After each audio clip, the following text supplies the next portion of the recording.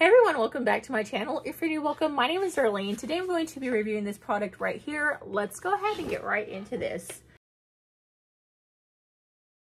So it is a dog booster seat, and it does come with this instruction manual right here, and it just shows you how to use it and the different dogs. It can be used for cats or dogs. I have a Pomeranian that I'm actually going to be using in it. So super easy installation. It had some plastic things. You just take it off, and then this bottom piece right here is removable, and then you can take this little board thing out and wash it. You just unzip it, take out that board, and then you can wash this if it gets dirty. But this is what they're going to lay on. It's super soft. These are the straps that this part's going to go over the headrest. This is going to go around the seat, and that's what's going to hold it up. It has this little part right here that curves if they want to stick their head out. And it is well ventilated and see-through, so if you have it in your car, in your driver's seat, you can look over and actually see your dog or cat, whatever you have in there, from right there. And then it also does have this leash, which if you want to, you can just clip the leash onto this part right here, and then you can shorten it to where they can't jump out. And then this part right here is adjustable as well, just like that. And it is all clippable. But let's go ahead and see what this looks like installed.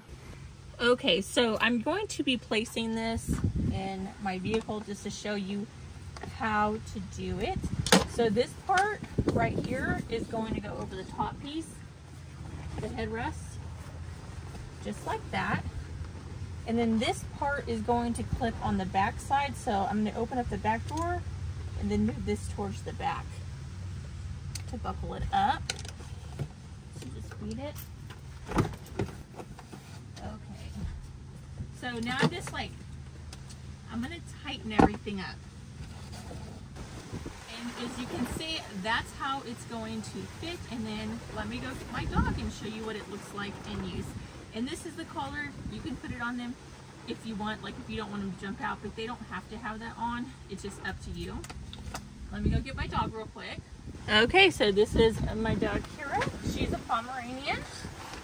Kira, come here. Look at me. And as you can see, that's what it looks like. Let me go ahead and grab my camera. Kira. So as you can see, she fits perfectly fine in there. It's perfect.